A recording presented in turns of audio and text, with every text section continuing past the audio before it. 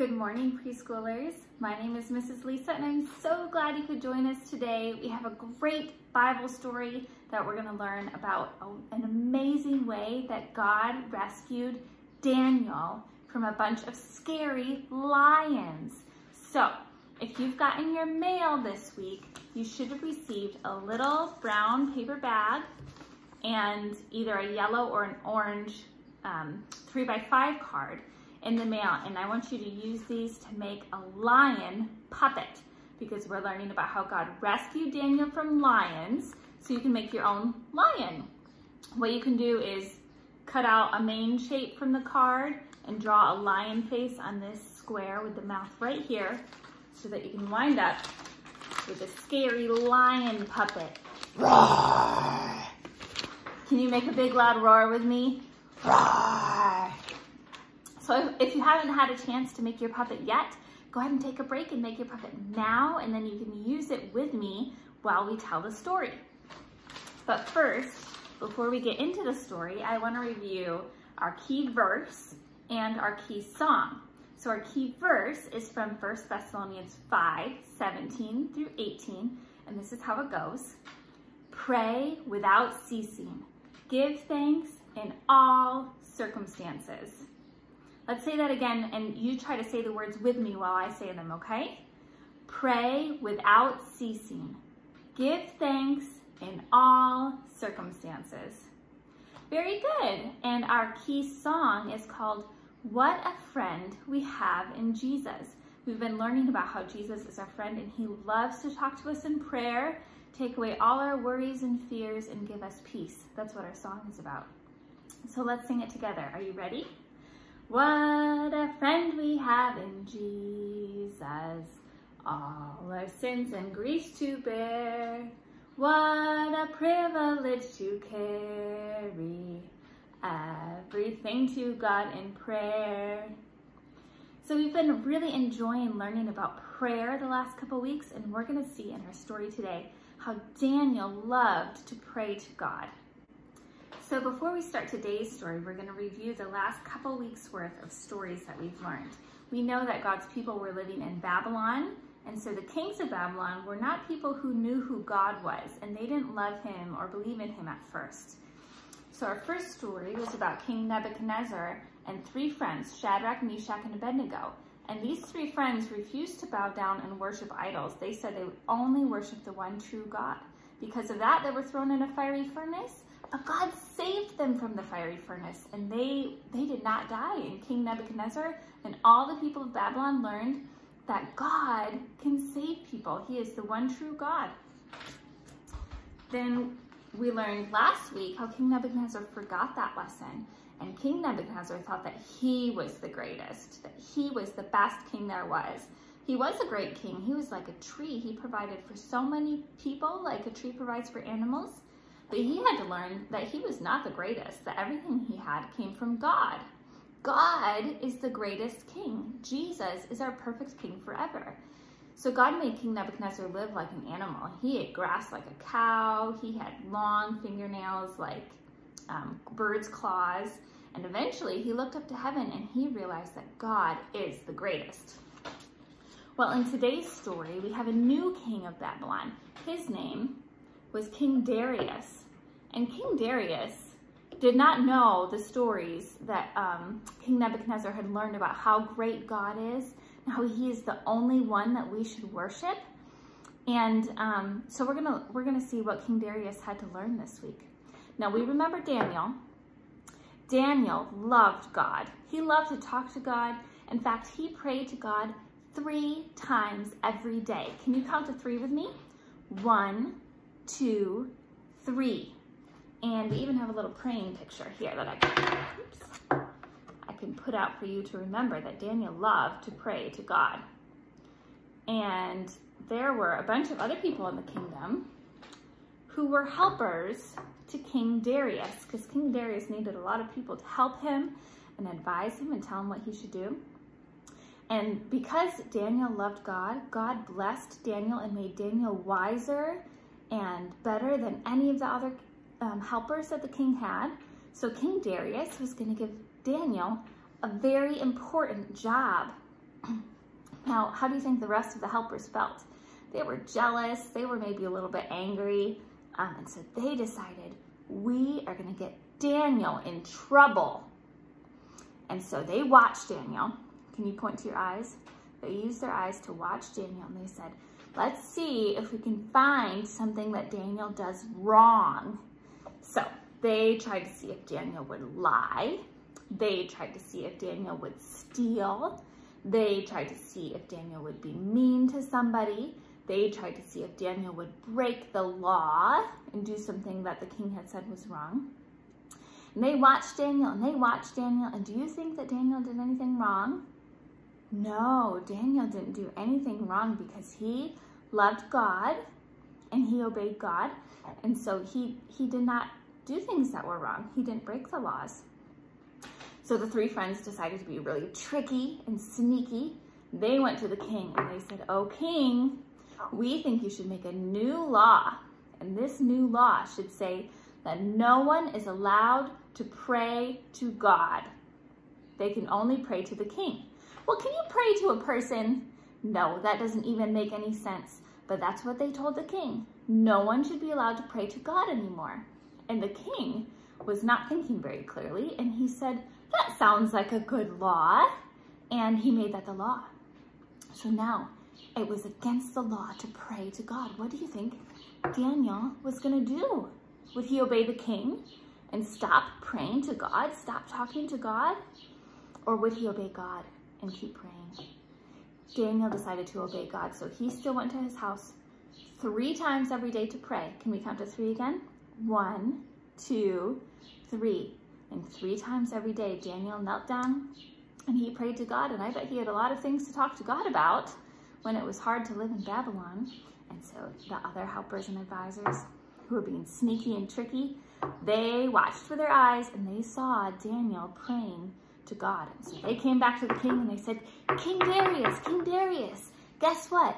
Daniel is praying to God.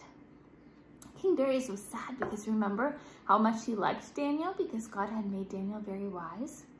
But he knew that he had to punish Daniel for breaking the king's law about not praying to God. So the punishment for Daniel was that he would be thrown in a den full of, can you guess what? Lions. Remember lions? Roar. So get out your lion puppet, get it on your hand, and give me a great big roar. Roar. So Daniel was thrown in this den. It's like a big pit, a big hole in the ground with a bunch of hungry lions. You can see them in this picture. There's Daniel in the middle and all the lions. Now these lions would have been hungry lions. You know what a hungry lion does when a man comes by them? The hungry lion would eat the man. Lions don't always eat people, but when they're really hungry, then they might. So he was thrown in the lion's den and he had to spend the whole night there. And do you think he was maybe a little bit afraid? And what do you think Daniel did when he was in the lion's den? I bet the first thing he did would have been to pray and to ask God, please save me. And guess what? What do you think God did? God sent an angel down to the lions and he shut the lions' mouths so that they couldn't eat him. So Daniel was down in the lion's den praying. The lions couldn't eat him. So they just had to sit there all night long looking at Daniel. And Daniel was safe because God rescued Daniel. Now when morning came and everyone woke up, can you stretch? Wake up. All these people woke up. King Darius, I don't think he slept all night. He was worried about Daniel. So he ran to the lion's den and he called out, Daniel, are you still alive? And guess what, Daniel was in there and he said, yes, King Darius, I am alive. God has saved me. And King Darius told Daniel that he could come out of the lion's den so that he wouldn't have to be in danger anymore from the lions. Isn't that an amazing story? We can see in this picture, this is when the king came, King Darius, to see if Daniel was alive. And there he was. Daniel was alive. He was fine. The lions hadn't hurt him at all. There are all the lions, and all their mouths are closed. Because remember, the angel from God came down to close the lions' mouths. And King Darius and all the people learned, again, just like in the story of Shadrach, Meshach, and Abednego, that God is the most powerful. And not only is God the only one we should worship, God is the only one we should pray to. And this story also reminds us of Jesus. And Jesus saves us, not from lions that could hurt our bodies, but from sin and death that can hurt our souls. Because sin, when we disobey, when we don't follow God, that would separate us from God forever. And so instead of only being hurt in our bodies, we would be hurt in our souls. Because if we're not with God, then we don't have any joy or any happiness or any good thing. God is the source of all good things. And so when Jesus came to die on the cross, he took away all our sins for us so that we can be protected from sin and from death. And that's even greater than how God protected Daniel. So this amazing, strong, powerful God who could save Daniel from the lions, he wants to save you from your sins. He wants to save you from death so that you will be able to live with God forever and ever. Isn't that amazing? So I want to take a moment here to pray for all of you kids, to thank God for saving Daniel, and to thank God for saving us from an even scarier fate than lions, to save us from sin and death. So let's pray. Can you fold your hands with me and close your eyes and let your hearts pray with me while I say the words? Dear God, we thank you that you are a God who is strong and mighty to save. We thank you for saving Daniel from the scary, powerful lions. We thank you that you are more powerful than anything. And we thank you for sending Jesus to die on the cross so that we can be saved from sin, from the power of sin, from our enemy, the devil, and from death, from not just physical death in our bodies, but spiritual death in our souls. We thank you that you want to save us so that we can live with you forever. I pray that every child listening to this story would know how powerful you are and know how much you love them. I pray that they would trust you to take away their sin, that they would be able to live with you forever. It's in the name of Jesus Christ, our Savior, that I pray. Amen. All right, what a great story we've had. I want to review our key song again, What a Friend We Have in Jesus, because Jesus is our best friend by saving us not only from lions and from physical hurt, but from spiritual hurt by taking away our sins. So let's sing this song, What a Friend We Have in Jesus. What a friend we have in Jesus, all our sins and griefs to bear. What a privilege to carry everything to God in prayer.